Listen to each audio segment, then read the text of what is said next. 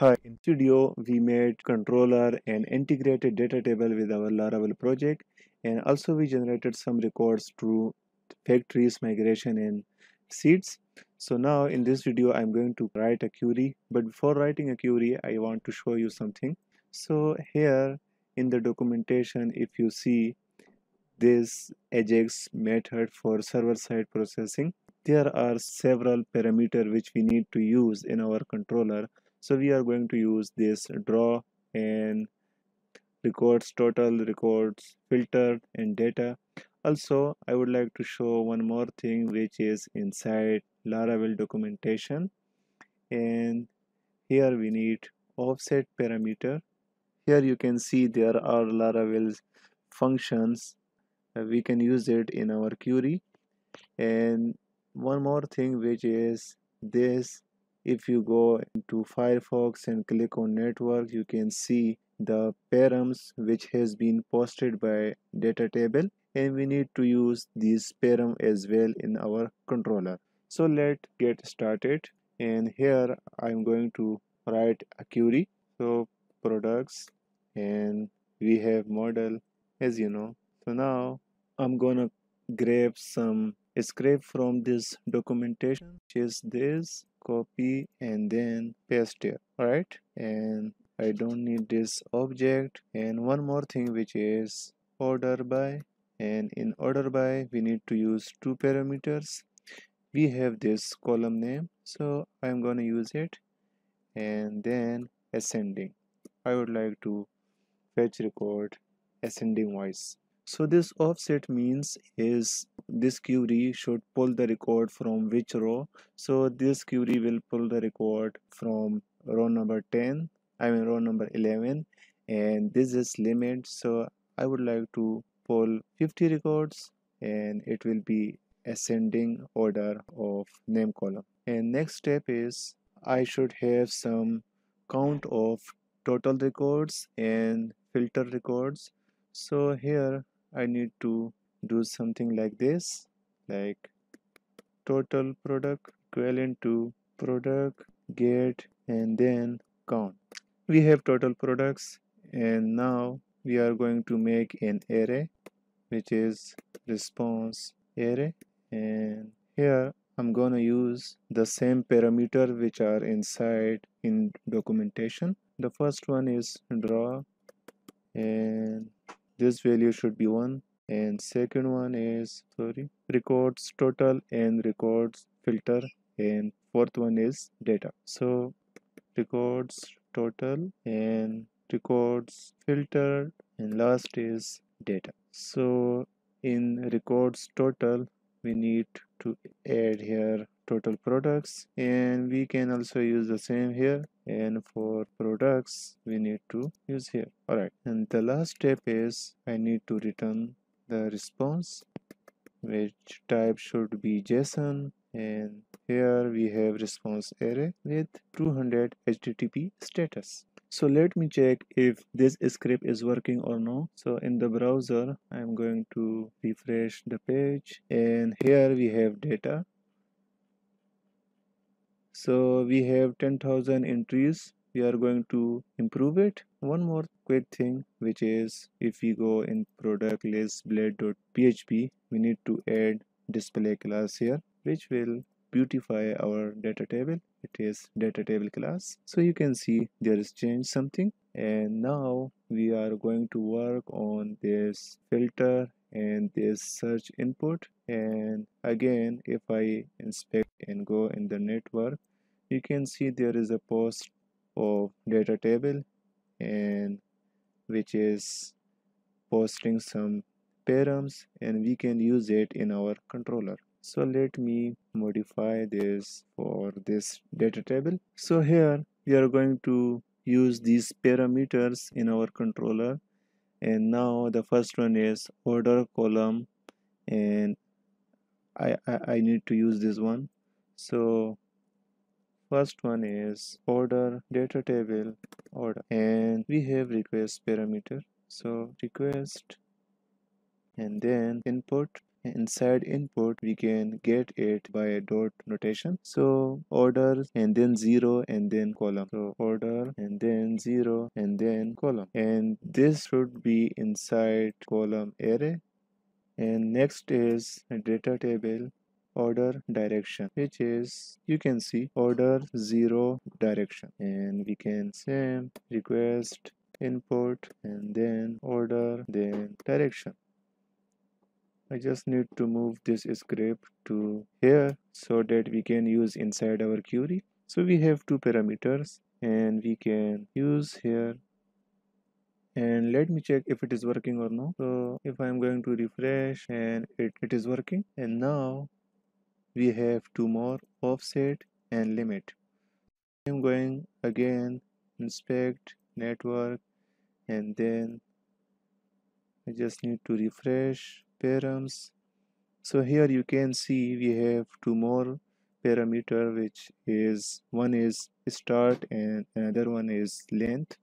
So here I need data table offset, which is start, so request input and then param name, and we have also length, so this is limit, we will use as a limit, data table limit and request again input and limit, so we can use it in our query. And so I think we are good to check. This should be length, and now I need to check if it is working or no. This pop-up is coming because we are rendering 4 column and we have 5. So I'm gonna solve this issue. So this query is working fine, and next step we need to enable this search. Right now it is not working, so let me show you how it will be functional.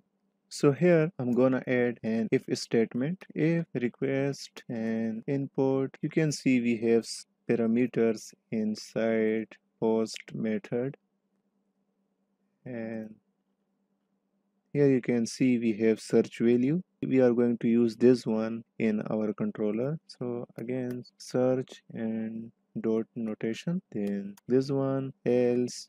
So if someone search through this input, which is this one, and the data table will execute this statement, otherwise by default statement will be this one. So I just need to copy and then paste here, and now I'm gonna move this one into here, and here I need actually one like query, so I'm just gonna copy here and then paste. So I'm going to use one Laravel built-in function, which is where, and this should be here. And now I need function and use, and now in this closure I need variable search by user, which is equivalent to write this one, and here I need query, and now this function should be like this, and inside this query should be like this, and we need or statement, and here where name like, and now as you know we always use this person for like query. So again, and now this search by user, and one more, which is or where, it's mean we are also searching from description column, so it's same description then like and then concatenation, and we have query and it should be work. One more thing, yes, our data table, it should be work. And so now we need to think about this records filtered, so we are going to create one variable here, which is total filtered products, and it should be equal to total products, but here we are gonna make it different. Here this should be count of fetch products, and I just need to change here, and I hope it will work. And now one more thing, which is, as you know, we are using one here, but here we also need to use something from params. So when I go here inside params, as you know, you can see it is draw one, but still we need to make it dynamic. So request input and then draw, right? And now I'm gonna check if it is working or no. So let me refresh, and this is working. So suppose I am searching this is a word into our table, and as you can see we have filtered record and showing 1 2 3 of 3 entities and filtered from 10,000 total entries. And we can also change our entries, but it will work when it has some data. So 25. And now we are going to fix this pop-up. So here we have all record. So what if we are going to make data array and then array, and under the array we can use for each loop and product and then just single product. And now I'm gonna make it like this. So here we have id and it should be equal to id, very simple, and then copy paste name and then description, and here and name should be here. And now we have two more, status and action, and data array again status, and here we can use ternary operator which is like this: if status equivalent to 1 then active, otherwise disabled. And now we have one more thing which is action. In action you can use anything whatever you want, suppose any anchor tag, like anything. So I'm gonna use here href and it should be product id, and here vo detail, and now this should be here. And now let me check.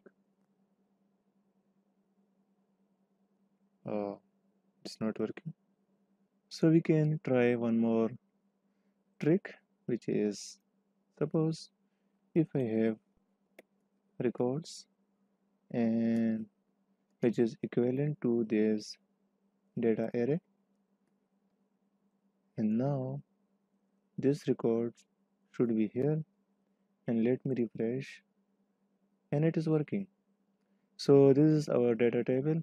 I can show you the pagination.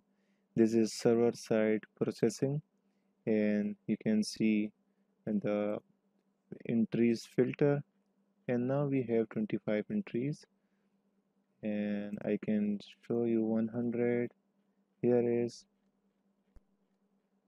And if you want to search whatever you want, you can search it.